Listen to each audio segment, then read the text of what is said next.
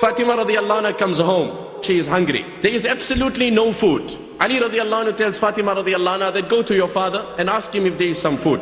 Fatima radiallahu anha comes to the house of Nabi sallallahu alayhi wasallam. Fatima radiallahu anha comes and knocks on the door. Ameen radiallahu anha is seated by Nabi alayhi salam. From the very tone of the knock, Nabi alayhi salam said, Inna hadha ladaqqu Fatima. This is my Fatima knocking at the door. وَلَقَدْ أَتَتْنَا فِي سَاعَةٍ مَا عَوَّدَتْنَا أَن تَأْتِينَا فِي مِثْلِهِ. And my Fatima has come on a strange time.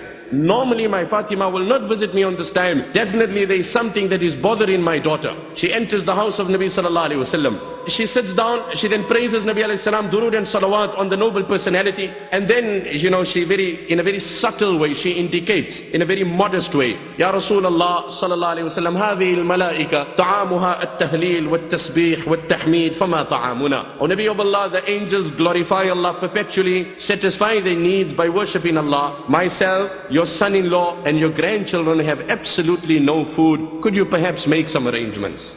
Which father wants to see his daughter coming home with hunger?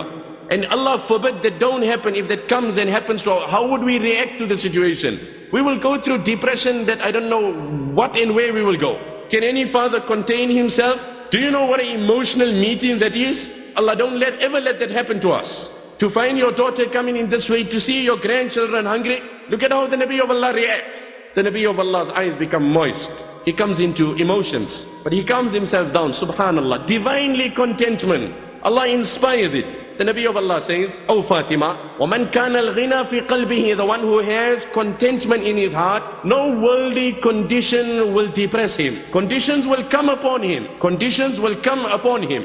Like they say, having Allah on your side does not mean sailing on the ocean with no waves. It doesn't mean that. But having Allah on your side means sailing in such a ship which no storm can sink. That is what it means. It doesn't mean you will not have storms. You will have storms, you will have waves. But when you have Allah on your side, no storm will sink that ship.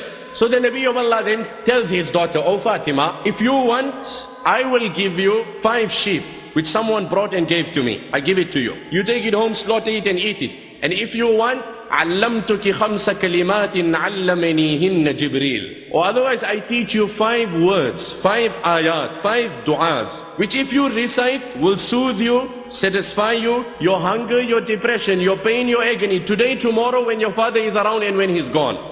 We learn from these ahadith that there is a price for this divine joy. There was nothing wrong for the Nabi of Allah to say, here my daughter, take the sheep also and take the du'as also. But he didn't do that. He said, take the sheep or the du'a, one of the two. Bearing in mind, this is a father who sees his own daughter hungry. There is no words of any language that can translate the emotions of such a father. And Fatima, whom my Nabi loved the most, Man ahabbaha faqad ahabbani, wa man aadaha faqad aadani. Whoever loves my Fatima loves me. Whoever dislikes my Fatima dislikes me. Hassan and Hussein, the coolness of my eyes. She said, O Nabi of Allah, I will prefer those 5 words. I will prefer it. Nabi alayhi salam says, okay, then say after me, O my daughter, Ya awwal al-awwaleen, wa ya akhir al-akhirin, wa ya rahim al-masakin, ya dhal quwwati al-mateen, ya arham al-rahimin. She takes this, she reads this, she goes home, she returns to her husband. Imagine your wife send you with a shopping list and you come back with a dua. Never mind, you just come back with a different item and you know what happens. Anyway, she comes with dua. Now what I'm saying, these are situations that bring depression to us. I don't know, has the tragedies of our times become more, or has our forbearance levels dropped more? Petty things today, trivial things, a man goes through depression. And immediately, he needs to do this, he needs to go, he's back onto his drugs, he's doing this, he's trivial things, and a person cannot contain himself. Petty issues, and a man is divorcing his wife. And subhanallah, look at this condition, husband, wife and children, all are hungry. She comes home, she reads the du'as to her husband, the husband is happy. The children, they soothe the children are too young, too tender to fathom, to appreciate. But how Allah gave contentment to Fatima through this du'a, Fatima's hunger was the price of this contentment. I said it on a full stomach, my brother, you heard it on a full stomach.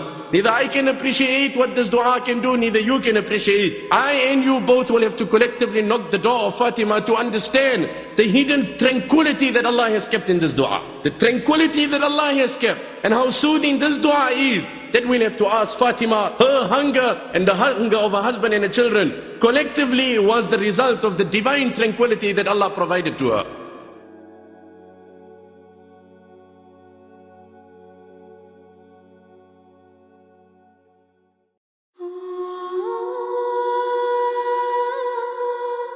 Fatima radiallahu anha comes home. She is hungry. There is absolutely no food. Ali radiallahu anhu tells Fatima radiallahu anha that go to your father and ask him if there is some food. Fatima radiallahu anha comes to the house of Nabi